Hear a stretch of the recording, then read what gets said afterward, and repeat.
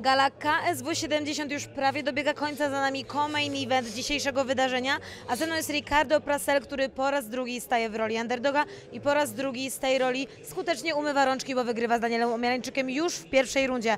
Congrats on your win. For the second time you are not the one who loses. You are not the underdog. You shouldn't be the underdog now. Yeah, I don't care for underdogs. I like the broke, the apostas. I like the broke, the money. I like this. The favorite, every it's me in this. I don't care for underdogs, and now I'm so happy. Powiedziałam do Ricardo, że po raz drugi już udowodnił, że wcale nie powinien być underdogiem i Ricardo tutaj stwierdził, że tak naprawdę go to nie rusza, a nawet troszeczkę go rajcuje, że ludzie mogą przez to troszeczkę pieniążków stracić, bo w niego nie wierzą, a on nie zasługuje na taki brak szacunku. So, what's for you now in KSW? You seem to be very, very successful here. Do you think it's time for the belt now? Yeah, I want a chance. If it's possible, KSW give me this chance. I want, but I'm here for a fight. I am here for a fight, and I don't care who is the next. But if I have a chance, I wanna fight for the belts. Zapytałam Ricardo, jakie ma plany na swoją przyszłość w KSW, na co odparł, że nie musi to być wcale walka o pas, on po prostu chce się bić. Cokolwiek KSW mu zaproponuje, on jest gotowy. So this year, how many times you think you could fight again? I think two more fights here. I am so happy in KSW. I think because this I win two big fighters. I am so happy here. I love here. I love the people. I love the event. I love everything. And so I want to come back here two more times again this year.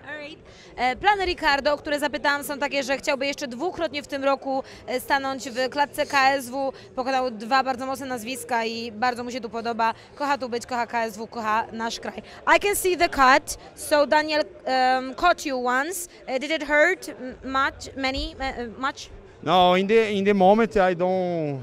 Nothing in the moment. Now I see I have the cut in my face, but in the moment one punch I have very strong, but all the time I'm good.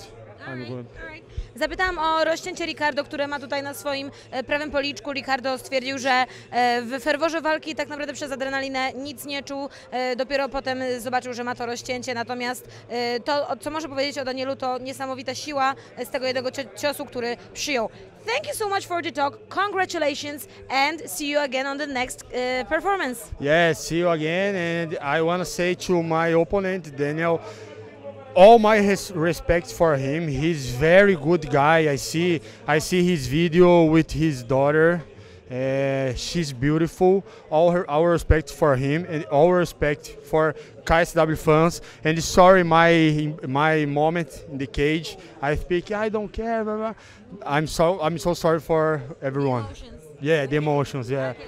Ricardo, bardzo dziękuję za to i chcę dać dużo szacunku dla Daniela. Mówi, że śledził jego poczynania, jego całą historię w mediach społecznościowych oraz przyznaje, że trochę go poniosło w klatce i te emocje, które wykrzyczał po swojej wygranej, były zbyteczne. Thank you so much and high five.